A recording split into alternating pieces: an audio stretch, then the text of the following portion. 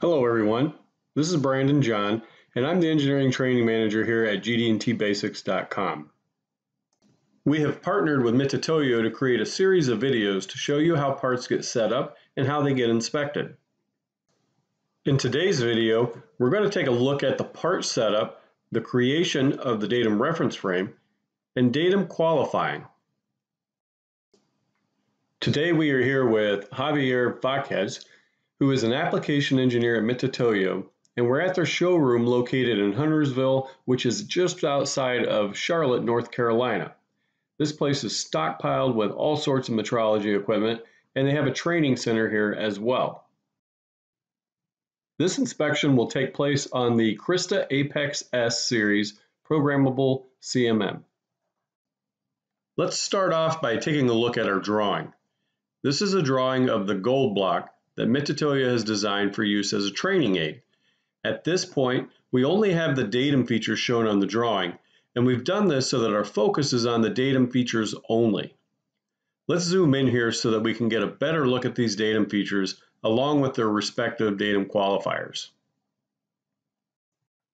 Javier will start off by creating datum A and qualifying datum feature A.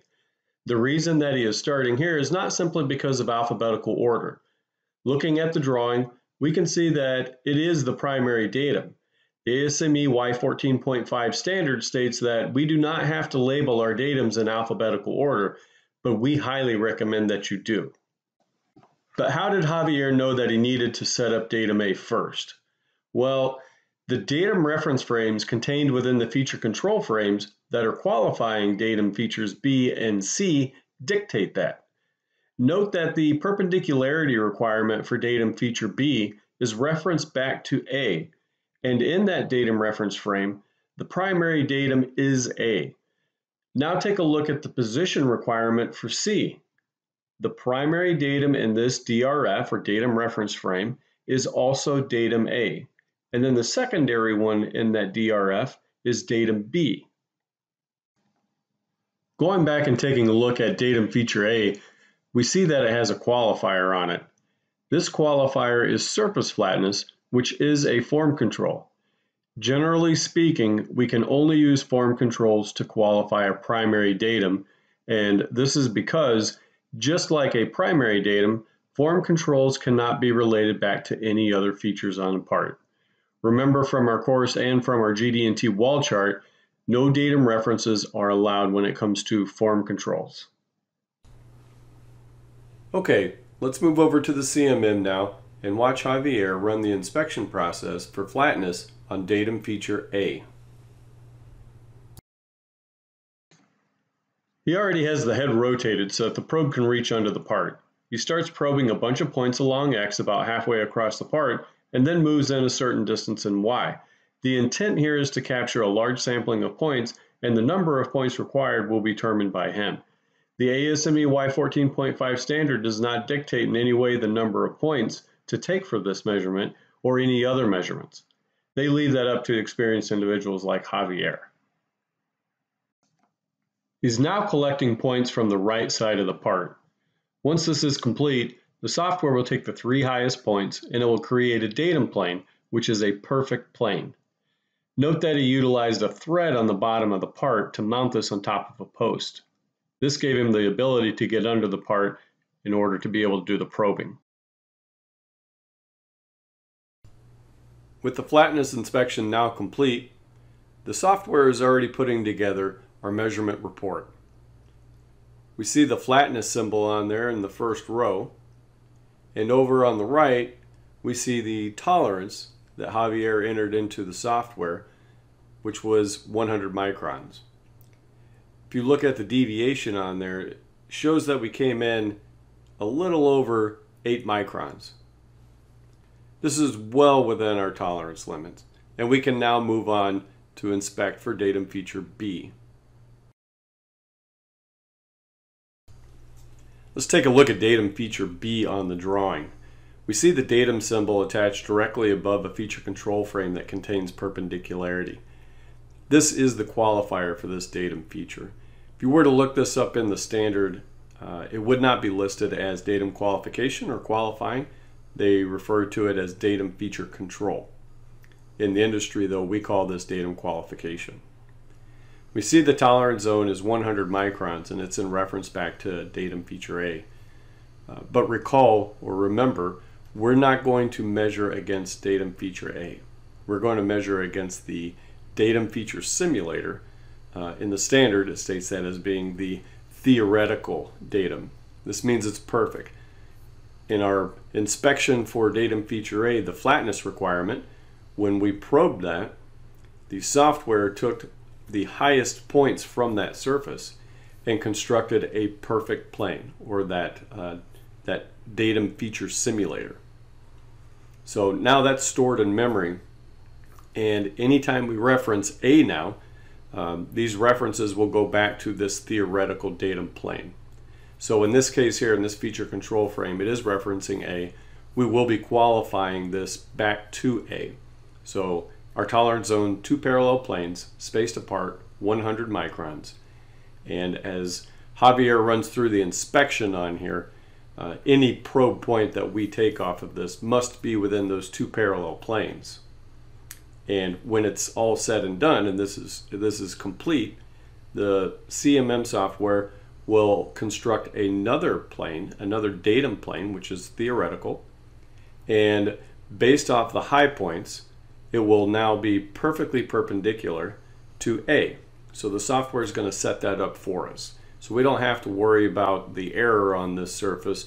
It has to be within tolerance, but no matter what, from this we are going to get a perfect plane that is perfectly perpendicular to A.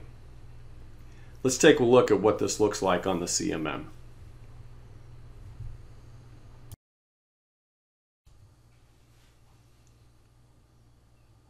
So there are obstacles here that Javier has to avoid, like counterbores and slots and whatnot, all of the radii around the part. If he did accidentally probe one of those, he would get an error, but he has managed to avoid every one of them here. And remember that the number of points taken is up to metrology. So no matter what though, it's going to ensure, based off of the number of points, that when it passes, we do have a good part. As I stated before, the software is building this measurement report in the background as we go. So each time we take an inspection, the measurement report pops up. And we see on this one here, the symbol for perpendicularity has been added to the report. The tolerance is 100 microns. And Javier entered that in. And then we see the result of 22 microns, slightly over there. So again, well within our tolerance requirement here. So we have a good passing datum feature. This means that we can now go on to inspect datum feature C. Let's take a look at datum feature C. We do see here that the datum symbol is attached to a feature control frame. It is a position tolerance. It is cylindrical, this tolerance zone. It's cylindrical. We see the diameter symbol there. The size of that cylinder is 254 microns. Now this will be parallel to A because A is the primary datum. So this tolerance zone will be set parallel to A, and this is the theoretical datum, right? We're not measuring from datum features. So it'll be parallel to datum plane A, also located up a certain distance up there from A. And then we look at B, the plane from B. What this is doing here in the feature control frame is establishing perpendicularity. So it's perpendicular to B. Now because this is qualifying our tertiary datum, we don't need at this point any X values or anything from side to side. And we're not showing all of these basic dimensions on here, but in the background, Javier is pulling these basic dimensions from the 3D model. So the tolerance zone here, whenever Javier probes the front, he's going to move so far into the bore and then take so many probe points around a circle and then step in, repeat, and he'll do that in certain increments all the way until he gets to that through bore coming from the top that you see in section AA. Once he reaches that point, he'll back out he'll move to the opposite side.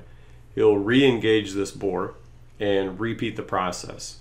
When it's done, he will get a cylinder, and from this the software will extract an axis, and then it will compare that axis to the tolerance zone and make sure that it does stay inside of that cylindrical tolerance zone.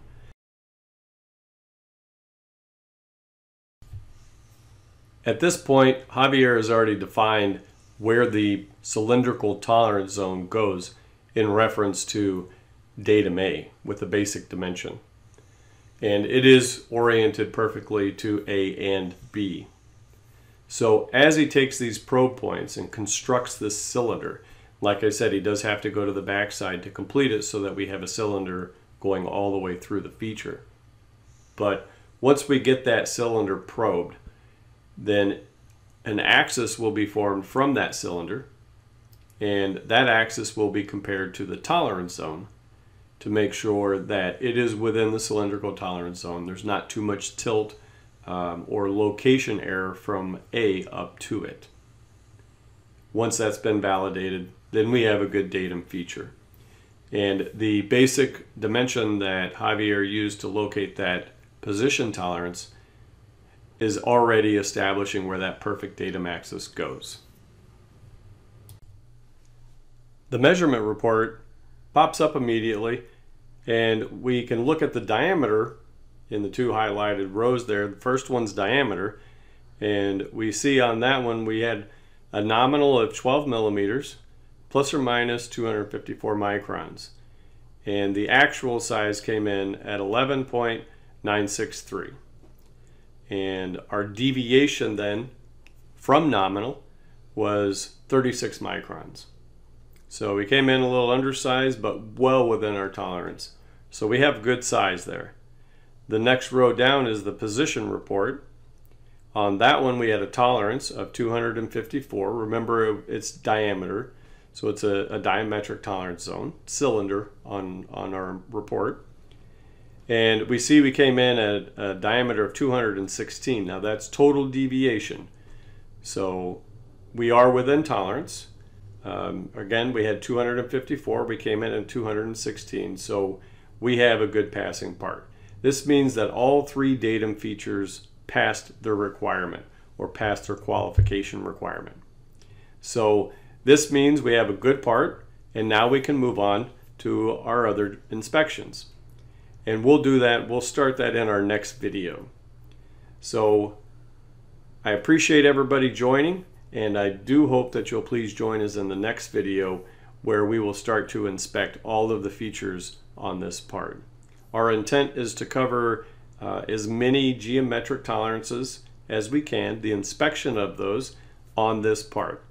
Once we've completed the number of inspections we can do with this one, Mitutoyo has other ones for us. We will move on to those, and we'll do the datum setups and the inspections for those as well.